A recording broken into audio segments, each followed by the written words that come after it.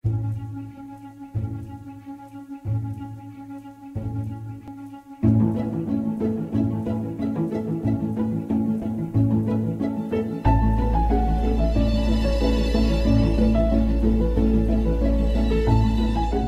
Lumbera is widely acknowledged as one of the pillars of contemporary Philippine literature, cultural studies, and film, having written and edited numerous books on literary history and criticism.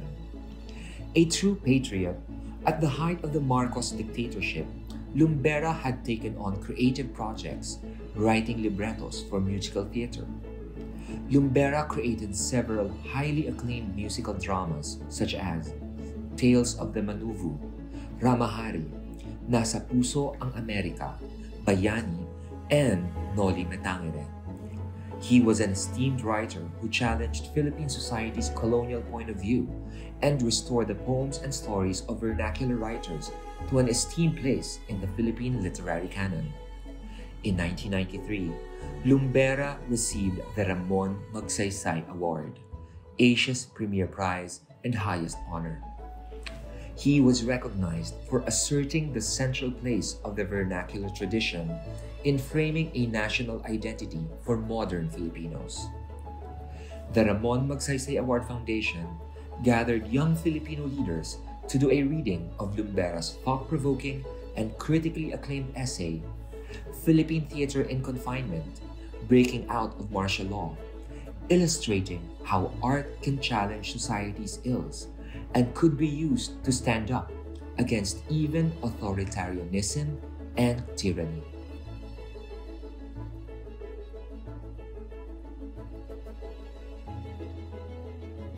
Sa panahon ng martial law, nang ito ay ideklara na ako isa sa mga aarestuhin, no?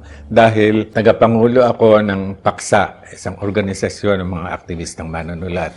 Lantad naman talaga yung aking partisipasyon sa kilusan. Kaya nag-lie low ako, nakitira ako sa bahay ng isang kaibigan sa Tondo. At sa panahon yon, hinihintay ko na magkaroon ng tawag sa akin para pumasok sa underground.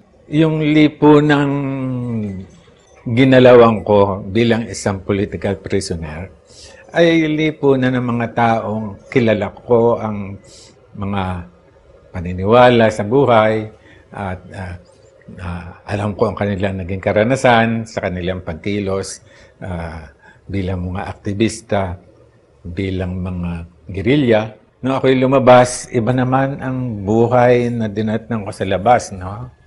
Dahil noong panahon na yon, sa mga department store window, usong-uso yung mga modelo, buhay na tao, gumaganap sa papel ng mga mannequin. Nakadisplay sila, alam mo buhay ang mga tao na ito, pero hindi sila nakipag-usap, hindi sila gumagalaw. Kanyon, laki ng epekto nun sa akin. Naiyak ako. Ano itong mga tao na ito na tunay na tao pero nagpapanggap na hindi tao? Parang ganun ang sitwasyon sa panahon ng martial law, string ko, na kailangan ng mga taong magpanggap na iba sila sa tunay na pagkatao nila.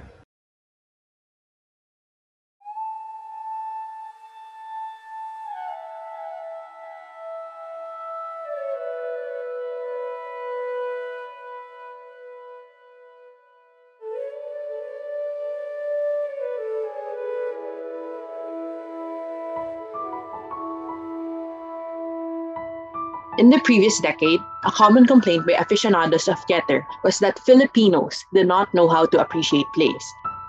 Perhaps because movies had spoiled their capacity to enjoy a live performance by actors on stage. Activists had made use of short skits about matters that concern ordinary people to win audiences to their cause, and found Tagalog an effective medium in drawing audiences and getting them to pay attention. Those who directed and acted on these skits called themselves cultural workers instead of artists, and the distinction was significant. As workers, They identified themselves with the common people in the audience, instead of raising themselves as belonging to an elite specializing in art. The performance areas for the activist presentation were easily accessible. Streets, plazas, factory sites, open fields, convenient sites where people can be gathered at any time with no need for special lighting or sound equipment. Theater had returned to its primitive site and found itself communing with the people, while mainstream theater, that is, theater in school auditoriums and in the standard venues for play production, was in the process of solving its problem with a sparse audience. Filipino was gaining acceptance as a language for the stage. Before the national language was taught Baduy, it was being buoyed up by the tide of nationalism and universities and colleges that had been infected by the nationalist ideas in Teodoro A. Agoncillo's A History of the Filipino People and by Claro M. Recto's Growing Disdain, as expressed in his speeches against subservience to the U.S. Embassy. Among theater people, the thrust was towards a definition of a sense of national identity. Among the intelligentsia, there appeared a marked interest in antiques and artifacts recovered in excavation sites, and newsmen were making the Philippine past a fashionable topic. Historical data related to the reform movement, the Revolution of 1896, and Philippine-American War drew scholars, researchers, and even newspaper columnists and reporters to archival collections. In the Ateneo de Manila High School, young playwrights under the tutelage of Onofre Pagsanghan were writing and producing Tagalog plays as classroom exercises. Rolando Tino abandoned his experimental theater and turned to translating standard American plays like The Glass Menagerie and The Death of a Salesman, even venturing into a revival of turn-of-the-century zarzuela with a production of Paglipas ng Dilim. With the close of the decade, Tagalog had established itself as the language of Philippine theater.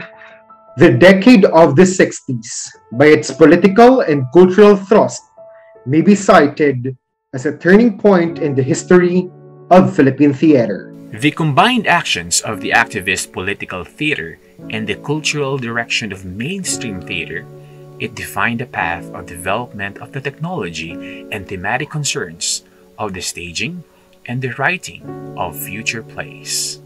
The breakdown of the Presidium staging, the cultural past and contemporaneous political experience as source of subject matter, the exploration through translation of foreign culture, and above all, the emergence of the people's languages medium.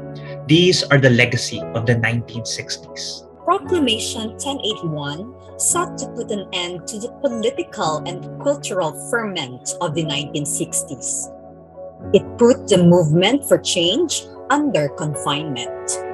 To take over and control and cause the taking over and control of all such newspapers, magazines, radio and television facilities, and all other media of communication wherever they are. Such total control of media meant total control of the public mind. Theater, as a medium of communication, is performative, with live actors acting out what the play wants to say to the audience. A performance puts the actors under risk of arrest when the content of the play is deemed by martial law authorities as inappropriate. In the early years of the American occupation, performances of anti-American plays had been stopped, and the cast and the writer arrested and fined by the courts. Fear of the military under Marcos made drama groups very cautious, and the first 2 years of martial law saw them putting safe Broadway musicals, entertaining zarzuelas and rock operas, and harmless comedies. The times, however, were much troubled by military abuses perpetrated on suspected subversives and innocent civilians in urban poor communities. The military and the police have routinely raided communities where criminal elements were supposed to congregate. The martial law regime wanted to pride itself as having brought about peace and order in the country, and any disturbance of the law would mar that image. It was supposed to have created a new society, and the suppression of lawlessness was meant to justify the declaration of martial law. The prohibition of rallies and demonstrations, then widespread in pre-martial law days, was supposed to have created an atmosphere conducive to the entry of foreign investments in the cities and the countryside. While open expression of dissent had been suppressed, the National Democratic Underground and other oppositionists were active in organizing among workers, students, and the religious. Cultural workers in pre-martial law youth organizations continued to secretly stir up discontent in communities. Then, in 1976, the labor union in La Tondena defied the no-strike ban, and the workers received support from activists among the youth and the religious. Although there was no media coverage from the Marcos-controlled publications, the strike was well covered by the underground press and by word of mouth.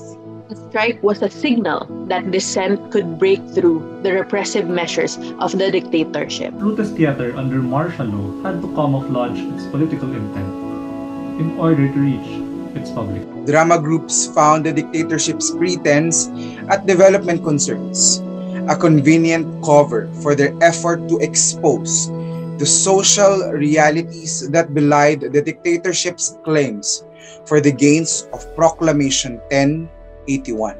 When the batillos of the Navotas Fishport protested loss of jobs through mechanization of the delivery of the catch from the fishing boats to the shore, the 1976 play Buhay Batilyo, Hindi Kami Susuko, was passed off as in line with the new society's concern for the poor. Similarly, the resistance of the Ifugaos to the building of the Chico River Dam in Amelia La Peña, Bonifacio's Ang Bundok in 1976 was made to dovetail with the developmental goals of the new society for the indigenous Filipinos. The Philippine Educational Theater Association, or BETA, took a bolder stance when it produced in 1977 Lito Tiongson's Walang Kamatayang Buhay ni Juan de la Cruz alias. Ostensibly, the play was supposed to depict a historical phenomenon when the American colonial administration developed the concept of zona, whereby a community in the countryside is transplanted to an urban setting in order to deprive revolutionary shelter among the rural folk. In Chongsun's play, the zona of the Americans was actually an allusion to the martial law military zona, by which it hoped to contain the activities of the new People's Army in the countryside. The alias in the title was a reminder to the audience of the underground elements who used pseudonyms as they mingled with the civilian populace. Furthermore, Walang Kamatayang Buhay implies that no matter military suppression, the underground movement will continue to struggle. The University of the Philippines repertory was even more blatant in its defiance of the martial law regime. Bonifacio's Ilagan's Pagsambang Bayan in 1977 sought the cover of religion in exposing the repressive rule of the Marcos dictatorship, but it was quite openly provocative in voicing its exhortations to the resistance.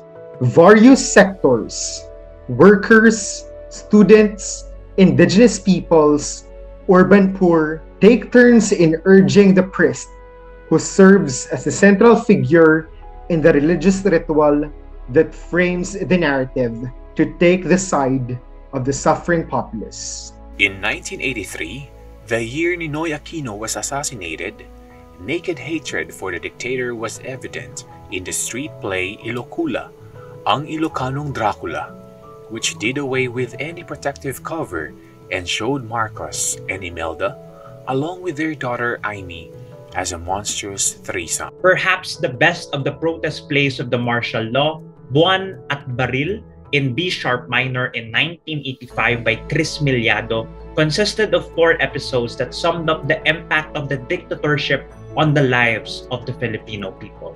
2 brothers, one a peasant from the province, and the other a worker who is a city resident, meet at a mass action in Manila, establishing the 2 classes which compose the majority of the Filipinos fighting martial law.